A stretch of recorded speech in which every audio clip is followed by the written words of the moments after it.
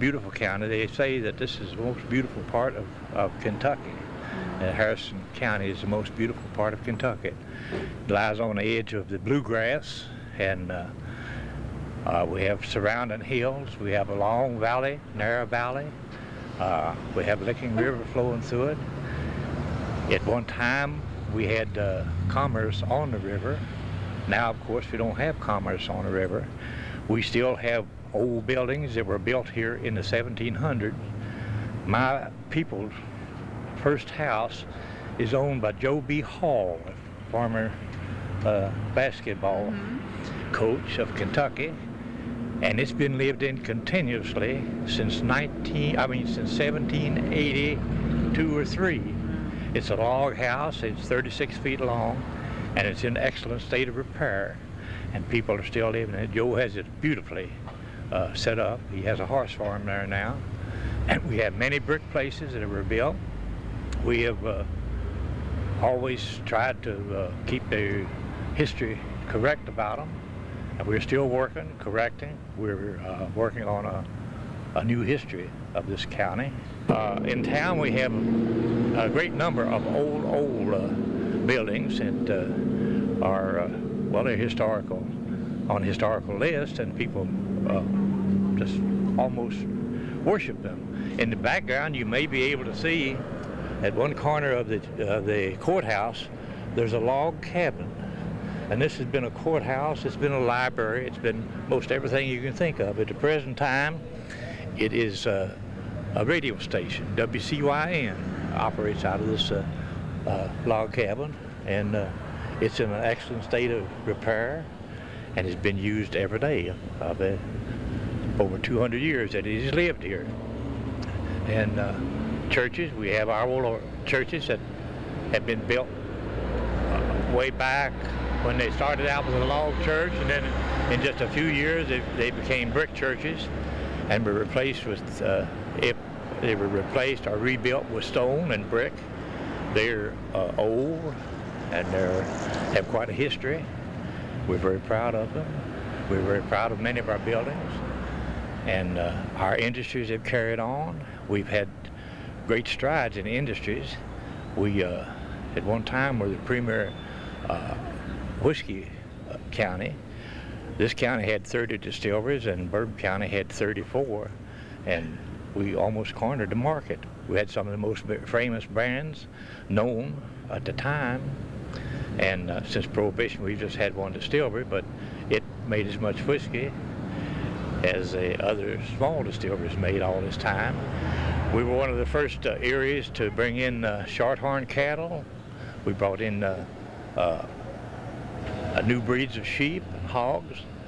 We've been a very progressive county, and it showed up in our history and in our relations. And many people come here, and like I was born in Bourbon County and never felt at home till I came back down here when I was 19 years old, because all my folks were here. But many people come here, and they say that this is the most friendly spot they have ever been. And when people from our businesses, we have a great many businesses from out of state, from all over the country here, and when people from our businesses come here, and then they're going to be transferred someplace else, they all leave regretfully.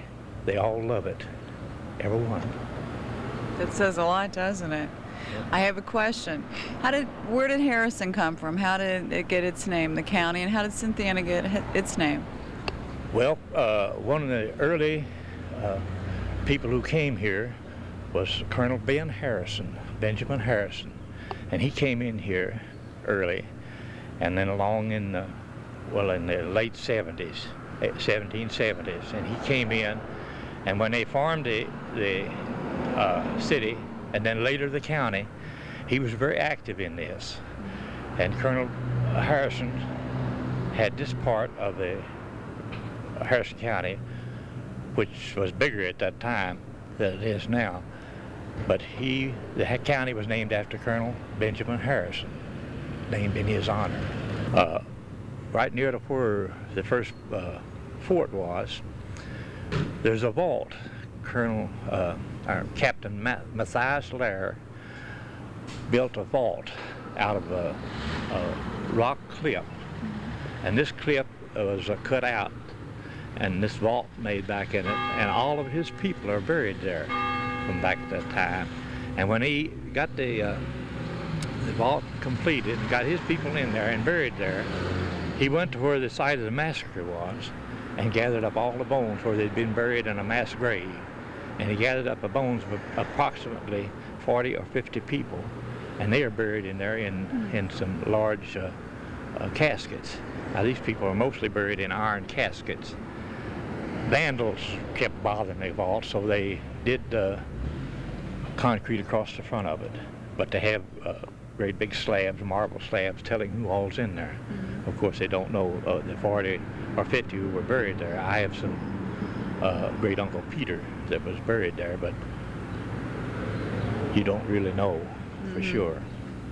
But that's something of local interest, and a lot of people come in from other states. And within the last year, I've had people in from Texas, from California, from Nebraska, Missouri, Florida, Indiana, Ohio, and several people coming back to search for their roots here. And since I'm retired, I have plenty of time to go with them, and I really enjoy it. And I do a lot of work for people that are searching for their roots. My name's Jack Keith, and I'm Commonwealth Attorney for the 18th Judicial Circuit, which includes 4 counties, Harrison, Pendleton, Robertson, and Nicholas counties. My office is here in Cynthiana, but I have prosecutorial responsibilities in all 4 counties for felony offenses. And I have the same judicial district as our circuit judge has, which is those 4 counties. And it's my responsibility to prosecute felonies in those 4 counties. After those cases either come out of the district court or we initiate prosecution through a direct submission to the grand juries. What can you two tell us about Mack Swinford? Judge Mack, Mr. Lael certainly remembers him and known him significantly longer than I had, but Judge Mack, as we knew him, practiced law here in a private, as a private attorney. Then during the Roosevelt administration went in as United States District Attorney for the Eastern District of Kentucky. In 1937 he went to the federal bench and became at that time the youngest federal judge in the United States. After he became the youngest federal judge in the United States, he died while still on the bench, although he was not as active as he had been. He essentially retired as the chief judge of the Eastern District. I think Judge Mack died about 1978, Paul, I think somewhere in there, I think. He wrote probably one of the most classic books in Kentucky called The Kentucky Lawyer. And it's a marvelous book on Kentucky lawyers and tales that he'd seen and incidences and funny stories about lawyers and courtroom experiences that he'd had. And it's still a classic and always will be a classic.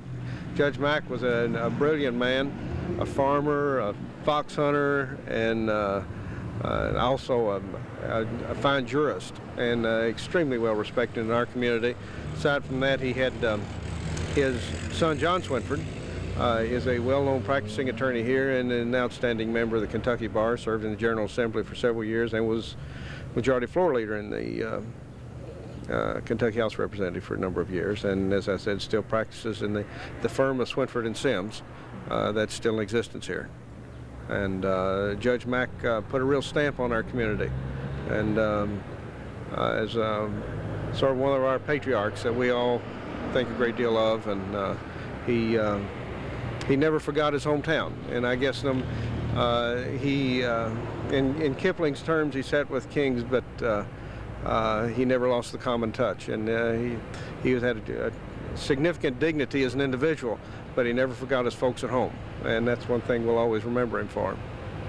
Mr. Lael remembers him, I'm sure, more intimately than I would. He also, I think, was the finest Sunday school teacher I ever listened to, and was well qualified to take the pulpit. He could bring a fine sermon. And he always had a little human touch, as Jack says. I know one time he gave a nice talk from a pulpit, but he forgot to take up a collection. And everybody started out, and he said, "Wait a minute, I have forgotten one thing. The most important part of this day is to me to give everybody a chance to contribute." Said, "We're going to place a hat."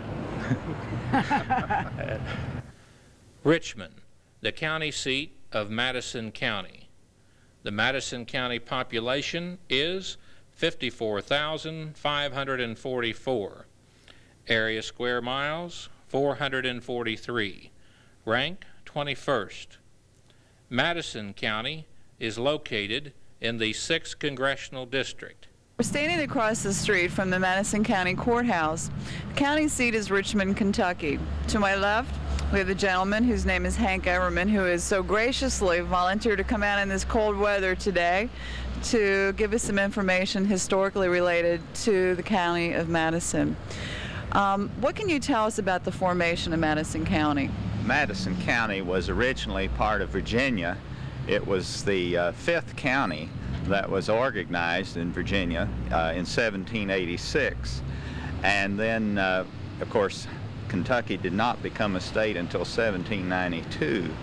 The original courthouse was at a little village called Milford, which is about 4 miles south of here toward Berea.